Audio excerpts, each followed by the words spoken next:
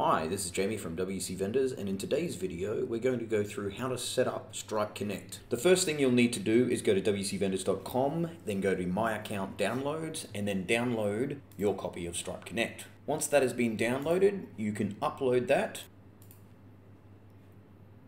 Now that the plugin's installed, the next step is to start the configuration. We're going to be doing this in test mode only because our Stripe account is a test only account, so we do not have live credentials. So what we want to do, this is a completely new Stripe account.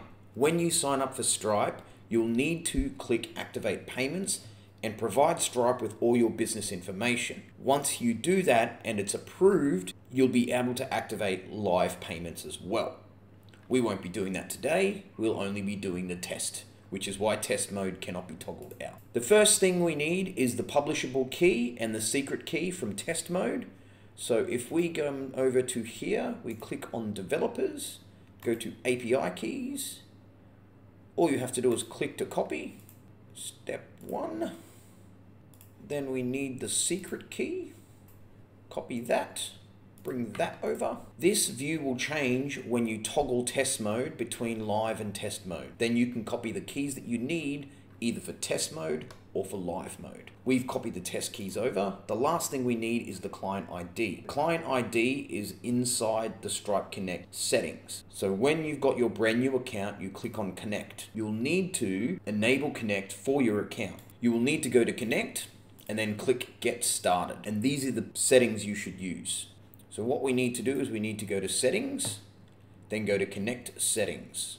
Once you're on the Connect Settings page, you can scroll down to the bottom where you'll get your test mode client ID. Copy that over, paste that into your client ID area, and hit Save Changes. Now that that's configured, the marketplace side is ready to start processing payments from customers. You'll need to enable a few extra settings on your Stripe account so that your vendors are going to be able to connect.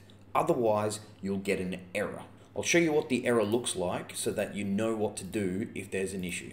So if you come here and go to Settings, Payment as a Vendor, and scroll down and say Connect with Stripe, you'll get this standard OAuth is disabled for this Stripe Connect integration. This is not an error in the plugin configuration, it's that you haven't enabled some settings in your Stripe account.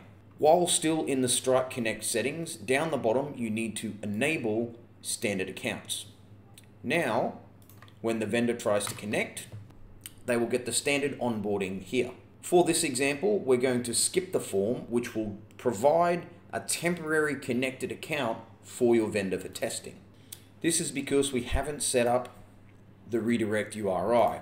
When specifying your redirect URI, you can easily get this from the WooCommerce settings. When you change the Connect Redirect page, it will give you the URI that you need to add to your Stripe setting. This makes it nice and easy for you to know what you need to add onto the Stripe dashboard settings pages.